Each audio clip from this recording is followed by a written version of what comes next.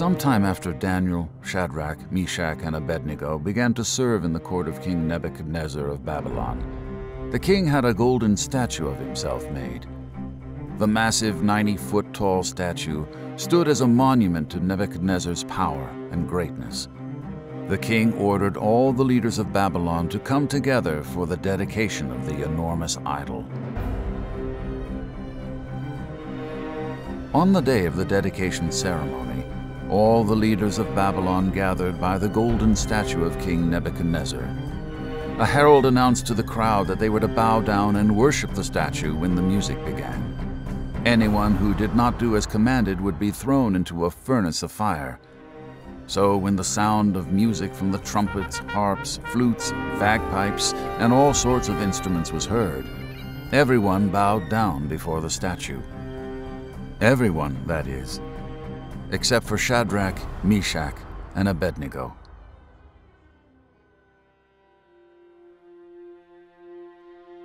A group of the king's advisors noticed that these three young Jewish men did not bow down and worship the statue.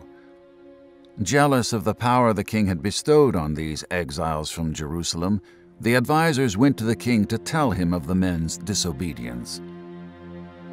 When King Nebuchadnezzar heard that they refused to bow to the statue, he became furious. In a rage, he had Shadrach, Meshach, and Abednego brought to him to answer for their disobedience. He told them that if they continued to refuse to bow down and worship the statue, he would have them thrown into the furnace of fire. But Shadrach, Meshach, and Abednego held to their faith. They told the king, "The God we serve will deliver us from the fiery furnace." King Nebuchadnezzar had heard enough. He ordered the furnace to be heated 7 times hotter than normal. His soldiers tied up Shadrach, Meshach, and Abednego and led them to the furnace. As the doors of the furnace were opened, and Shadrach, Meshach, and Abednego were thrown in, the heat and flames overpowered the soldiers, and they died on the spot.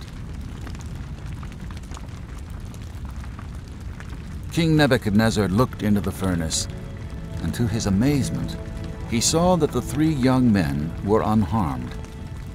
Then the king noticed something even more amazing. In disbelief, he asked his advisors to confirm that there were supposed to be only 3 people in the fire. After his advisors agreed with him, the king said, "I see 4 men walking unhurt and unbound in the fire, and one of them looks like the Son of God." Nebuchadnezzar called for Shadrach, Meshach, and Abednego to come out of the fire.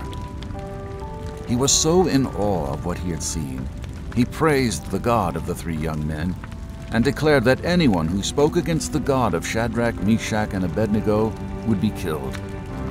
The king said, "There is no other God who is able to rescue in this way." Then the king promoted the 3 young men to high positions in his kingdom.